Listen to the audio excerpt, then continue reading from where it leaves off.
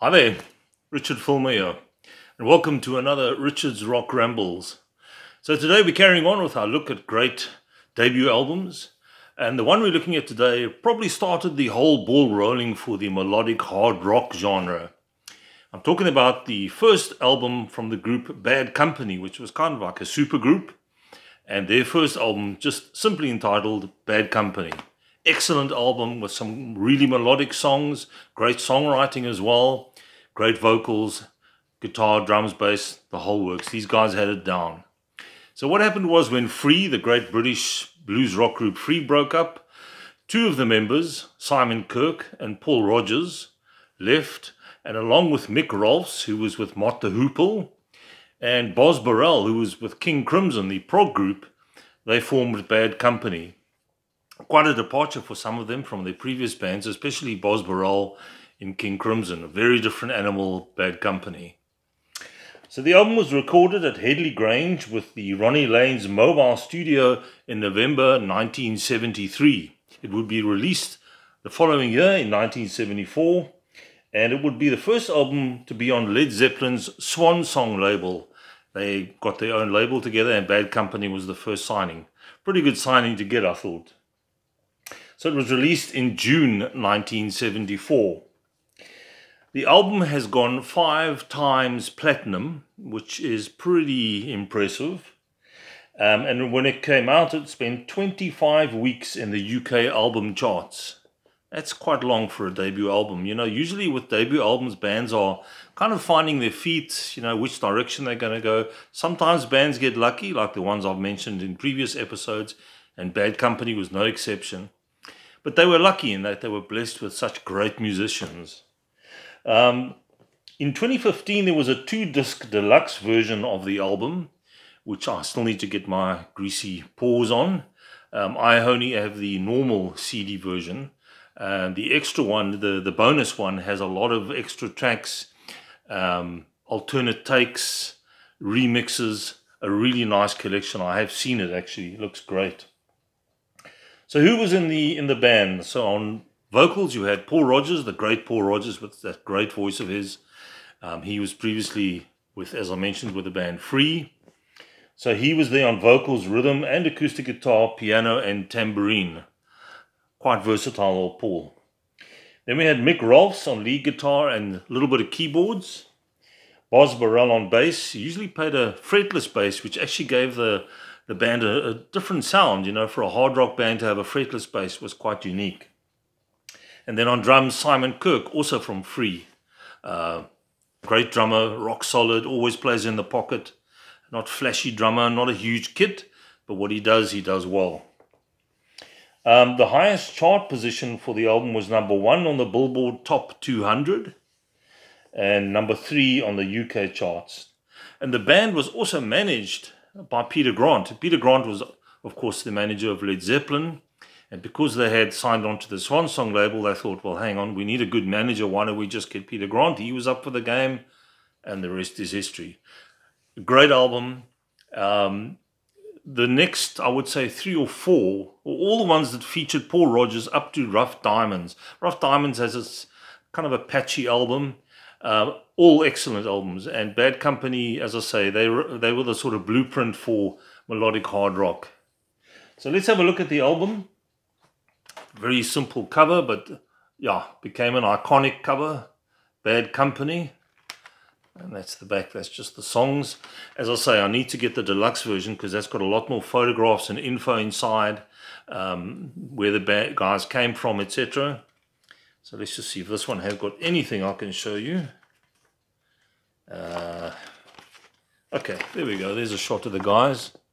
Right in the front there, that's Mr. Paul Rodgers. And that's Boz Burrell, Mick Rolfs and Simon Kirke. Probably all in their early to mid-20s around this time. Not much older than that. Obviously after Bad Company, when Paul Rodgers left Bad Company, he would go on to other things. He sang for a bit with Queen. He's released numerous solo albums.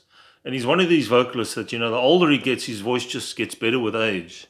Some of the guys from that era have been able to keep their voices intact, and Paul Rodgers is definitely one of those. So what are the tracks on here? Let's have a look. Can't Get Enough starts off with that great drum intro from Simon Kirk. Just a great rock song. Excellent riff. Rock Steady is the next one. Also a great mid-tempo rocker. Some great riffs in this album. Mick Rolfs is not a flashy guitarist, but he does just enough. Pretty much in this sort of Mel Galley, Bernie Marsden mold. You know, the guys that played for Whitesnake. Ready for Love. Almost all the songs on here were hits. The first three, Can't Get Enough, Rock Steady, and Ready for Love, were all released as singles, and they all did really well on the charts. Don't Let Me Down, which is a slightly slower track.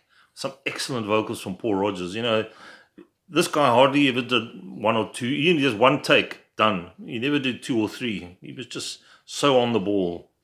And then we had the great title track, Bad Company, which features Paul Rodgers on the piano with that sort of brooding, almost like a Wild Western kind of intro. The lyrics especially, all about gunfights and what have you. Just a great track, iconic track. The Way I Choose, also quite a slow track. Moving On. And then the beautiful Seagull, sort of a ballad type track with great vocals from Paul Rodgers. And a great way to end the album. Only 8 tracks. Not a very long album.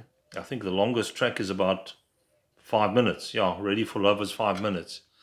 But in those 30 odd minutes, you have a brilliant album. And bands like Foreigner and Journey and REO Speedwagon, they would all borrow from bands like Bad Company, who started that whole melodic rock thing going, which became really big in the late 70s. This came out in 74, so they were actually a bit ahead of the game. The late 70s, sort of the first Foreigner, Double Vision, those albums would become huge platinum sellers as well. And these guys, they got the ball rolling. The album was produced by Bad Company and Peter Grant, although his name is not mentioned here. So they were all part of the process, which, being accomplished musos, by the time this band came around, they were able to do in the studio. And it's great when a band knows exactly what they want in the studio. And yeah, just a brilliant album. And if you don't have this in your collection, I would suggest you get it. Or if you've got some of the others and you're missing the first one, well, this is where it all began. This one and Straight Shooter, the second album, Run with a Pack, Burning Sky, Desolation Angels, and Rough Diamonds. All the ones with Paul Rodgers, for me, are essential. Perhaps not Rough Diamonds, which, as I say, is a bit patchy. They were trying a sort of a country thing. Didn't quite work for me. And then they got a reincarnation of Bad Company with a different singer. That was okay, although they didn't do much with those albums. And then they reformed later on in the 90s. Released a few new tracks along with the greatest hits. And they've been sort of on and off as the years have gone by. Well, I'm not too sure if they're going to be getting back together again. But, you know, when you have albums like this to go back to, it's great. I often play this album, and it doesn't get old. Like a lot of the debut albums that I've mentioned in previous episodes, it's the mark of a truly great album is one that you can go back to, and it still excites you. And that's definitely with Bad Company. So there we go. The debut album from Bad Co. In the next episode, we're going to have a look at an American band who incorporated a lot of brass into their sound. A band that I came into a bit late in my collecting years, but definitely there as well. The first 7 or 8 albums, essential. I'm talking about the band Chicago. And we'll be chatting about Chicago's first album, Chicago Transit Authority. Have a great week. Look after yourselves. Take it easy. And I'll see you soon. Cheers.